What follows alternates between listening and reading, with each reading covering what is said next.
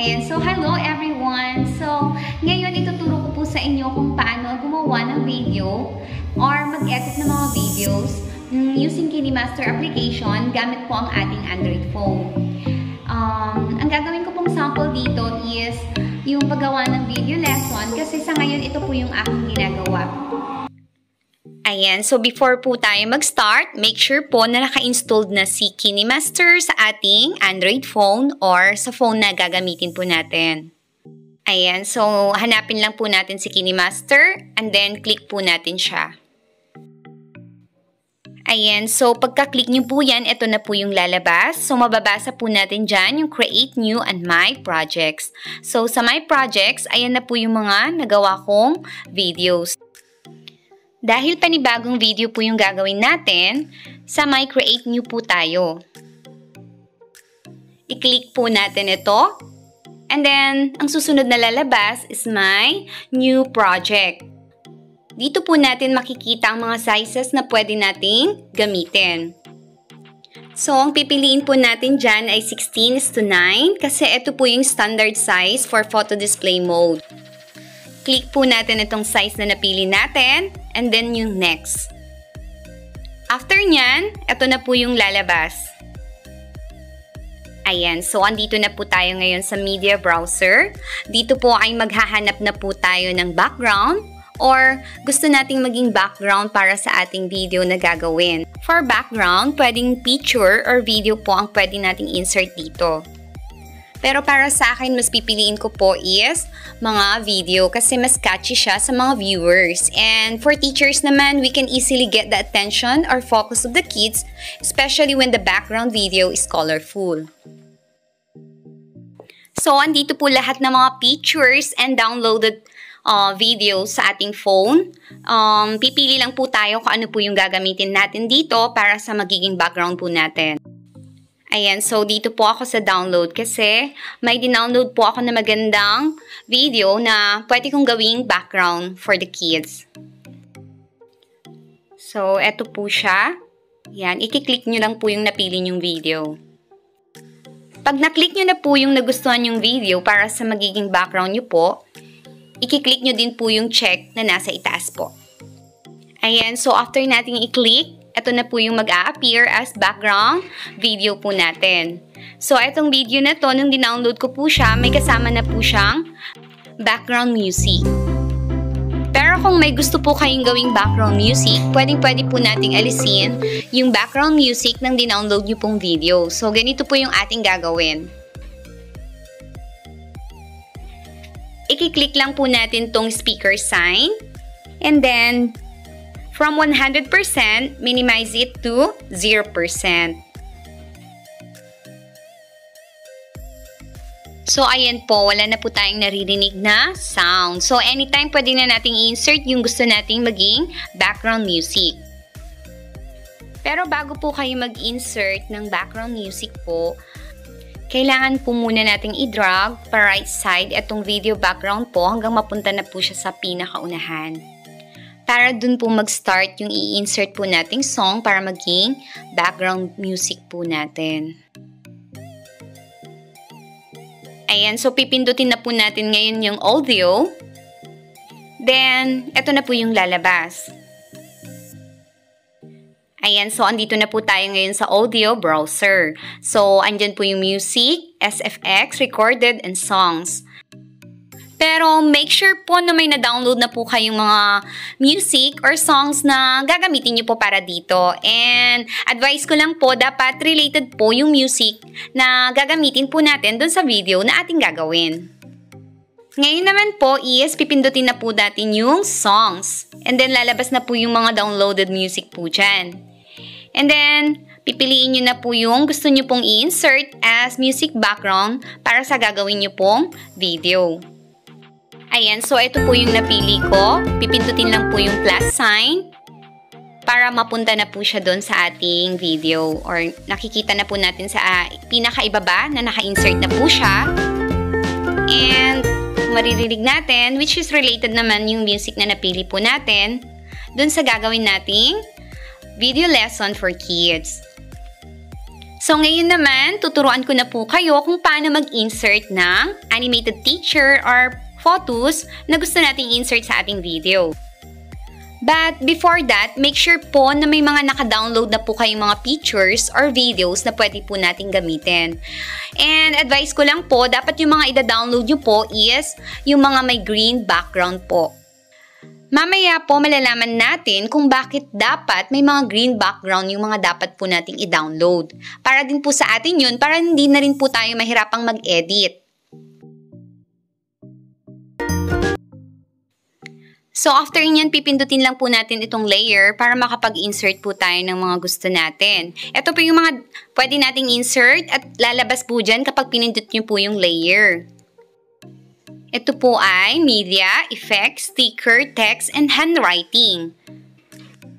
Kung videos or photos po yung i-insert natin, dito po tayo sa media. Lalabas po ulit dyan yung mga photos and videos na nasa phone po natin. Since sa Bluetooth ko po yung ilalagay ko pong animated picture, dun po yung pipindutin ko. Ayan, so lalabas na po yung mga pictures and videos po dyan. Ang gagawin nyo lang po is, click nyo lang po yung napili nyo. So ayan po, naka-attach na po yung napili kong picture or animated picture sa screen. And kung mapapansin natin, natatakpan nyo yung pinaka-main background. Kaya ako po nabanggit kanina na dapat po yung i-download natin is yung my green background. Before natin alisin yung green background, ika-crop muna natin siya para matanggal na po yung kanyang watermark o para lumiit na rin yung kanyang green background. Para magawa nyo yun, click nyo lang po yung picture at pagka-click nyo, may lalabas po dyan na mga choices in animation, overall animation, out animation, chroma key, and nandyan po yung cropping. Pindutin lang po natin ngayon yung cropping. And then, ayan po, i-crop natin. Tanggalin natin yung watermark niya. Ayan na po siya. So, ngayon naman, tuturo ko kung paano alisin yung green background. Click nyo lang po ulit yung picture. And then, lalabas po ulit yung mga choices po dyan. I-click po natin yung chroma key. And then, to make it enable, drag it to the right side. Kung mapapansin po natin is blurred po yung picture. Para maging clear po ito or visible po siya, punta po tayo sa symbol na ito. From 28%, gagawin po natin siyang 50%. Pag okay na po siya, click lang po natin yung check sign sa itaas. Kung gusto nyo namang palakihan or ilipat ng pwesto ang picture, ay pwedeng-pwede po. So, ang gagawin lang po natin ay click nyo po yung mismo yung picture and then drag it kung saan nyo po gustong ilagay. At saka kung palalakihin nyo po, ay pindutin lang po tong arrow na ito and then drag it pababa po. Kung satisfied na po kayo sa place and size niya, pindutin na lang po natin yung check sign na nasa itaas. At ngayon naman, ituturo ko na sa inyo kung paano po mag-insert ng text. So, punta po tayo ulit sa layer, click po natin ito. And then, may mga lalabas po ulit dyan na pagpipilian.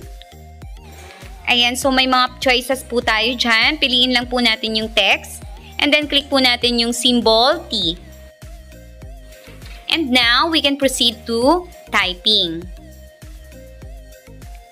At kung tapos na po, i-click na po natin yung OK. Ayan, so makikita na natin yung word na tinype natin sa mismong background. Kung mapapansin po natin, hindi siya ganun ka-visible.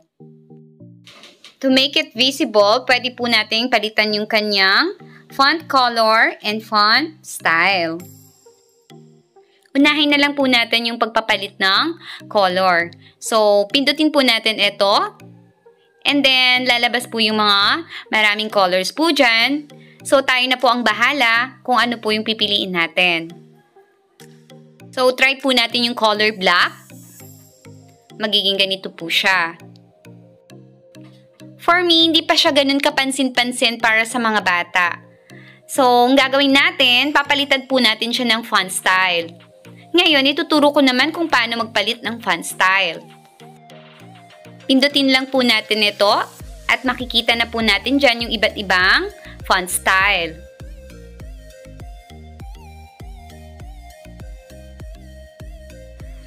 So, ang pinili ko po ay yung Robot to Black.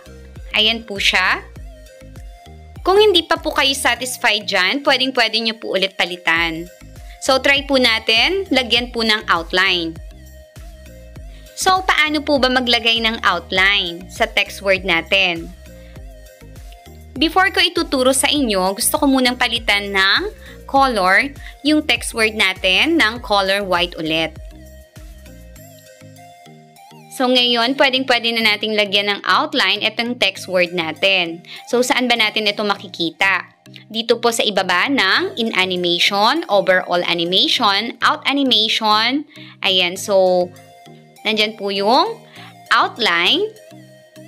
Click lang po natin ito at ito po yung lalabas. To make it enable, itadrag lang po natin ito pa right side. Ayan, so mas maganda po talaga siya kapag may outline. Ngayon naman, ituturo ko po sa inyo kung paano mag-voice over. Pindutin lang po natin yung record and then may lalabas po dyan na ready to record. So, makikita po natin dyan yung word na start. Pag pinindot po natin yung start, make sure na alam nyo na po yung sasabihin nyo kasi nagre-record na po iyan. At kung tapos na po kayong mag-record, pindutin nyo na lang po yung stop button. Panoorin nyo na lang po itong sample na ginawa ko.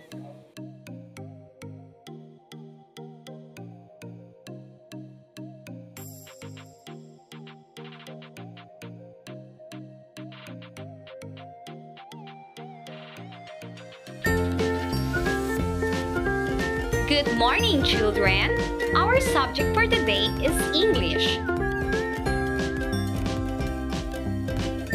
So, ayan na po yung sample natin on how to record. At dito na rin po magtatapos ang ating part 1 tutorial for making cut video lesson. At sa mga gusto rin gumawa ng kanilang videos using Kinemaster, I hope may natutunan po kayo. Thank you and bye-bye! Thank you for watching! Cindy Catch Up and Talk, where we can talk anything under the sun.